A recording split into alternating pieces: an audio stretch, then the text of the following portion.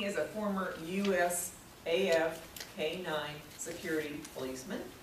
Tonight's speech is speech number 8 out of the CC manual, and that is the use of visual aids. The name of his speech, The Use of Force Dilemma. Mark Kadar, The Use of Force Dilemma.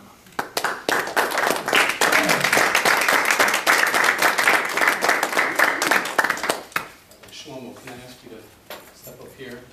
I'm going to ask you all to interactively participate with me for a second, please, in a somewhat visual game of charades. So Shlomo, please place your hands. I'm going to place my hands against yours, and I just want you to press against mine as I press against yours. We'll do this for a few seconds. So just go ahead and resist against me. So somebody please tell me, we've all kind of learned this in physics class. What is happening here? What is this unique Newtonian? For every action, there's an equal and opposite reaction. Exactly, thank you very much. This is a brief introduction to force. Suncoast Toastmasters. Distinguished guests, Madame Toastmasters, tonight's talk is the use of force dilemma.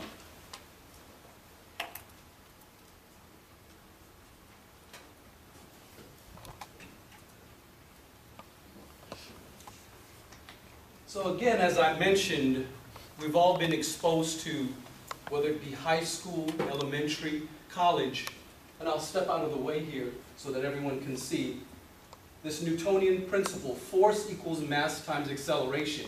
You all saw me applying force to Shlomo's hand. And that force was a combination of my mass and the amount of pressure that I was applying. He was doing the same thing. One of the things that we are dealing with here recently in the press is the use of force dilemma. Because of the age of technology, everyone has the ability to uncover what some of us may have heard about or knew was the abuse of the use of force. Now, I'm not going to get into any particular issues as it comes to whether it is racial or it's political, but I'm coming to you from the background as someone who has worn the badge in the military and has been indoctrinated in the use of force. So what you're looking at here is this really handsome guy in 1991 at Medina Air Force Base in San Antonio, Texas. And my training partner, Hasso, which is a German Shepherd, I've just completed K-9 training and I'm on my way to Patrick Air Force Base. I've completed the police academy, and in the police academy, one of the things that they train all policemen, whether they be K-9 or regular police person, is the use of force. The same thing as it is in the civilian world. Why is that? Because we hold a tremendous amount of responsibility with the weapons that we have. The dog is a weapon. We have a pistol. That's also a weapon. But even ourselves as a police person is a weapon. So the use of force, we're taught, starts from number one, your presence. That is a deterrent. And if that's not enough, then you elevate that to using your voice. In this instance, I was taught to say, "Halt, security police," or "Halt, I'll release my dog." That doesn't work. I also had a baton. If the person or the situation required me to use some extra level of control. Now, if that person or situation escalated, whereas there was a similar type of aggressive force that's coming towards me, where it's possible that I may feel my life to be threatened, then I had the next level of force for me as a K-9 officer. Every officer doesn't have this, is to use my dog, which is also depending upon how hard he bites, could be lethal force. And if the dog does not do the job, then finally I can take out my rifle or my pistol and then use what we all come to understand as deadly force.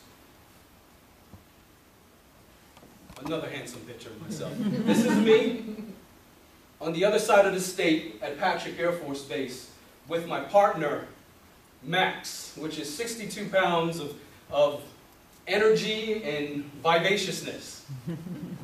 Maybe a little bit of gregariousness. Two situations I encountered once I got to base that would bring this discussion around use of force together.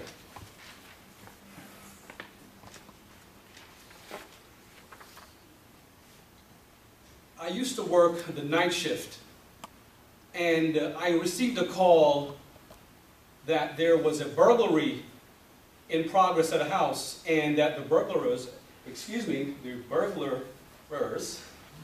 had pistol whipped the persons in the house.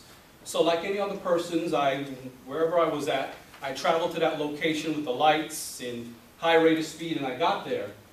Once I exited the car, my mindset was, what is the appropriate force that I'm going to need to use to deal with this situation? Obviously, with something as violent like that, I was ready to use everything possible, and I did. The thing that was complicated about this situation was that it was at night, it was on beachside housing, so I had a 2-mile area to search. So I had my dog at arm's length, I had a flashlight and my gun out at the same time. Unfortunately, I could never ever locate those perpetrators, but I was ready based on that situation and what I know for sure to have occurred to use lethal force. The final situation was a shoplifting. I was working a daytime shift, from 6 to 12 in the evening. And the person who shoplifted had just exited the base exchange or shopping mall, for those who are not familiar with the military.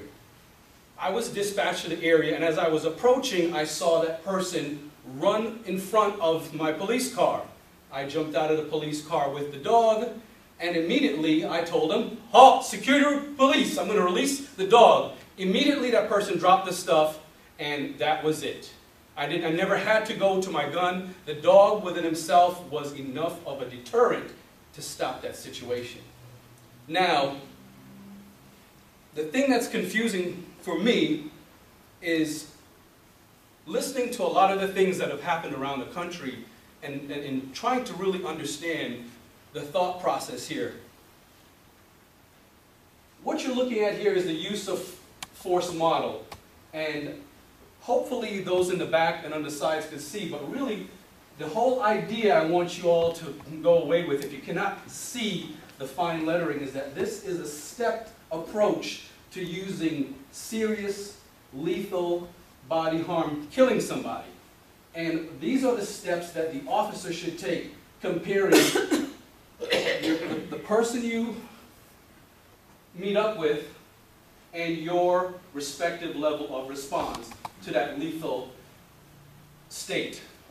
So as you all can see, this is not unique to the military. This is for all law enforcement officers. So again, I pose this question to you, Suncoast Toastmasters. Why are people just getting shot down in the street?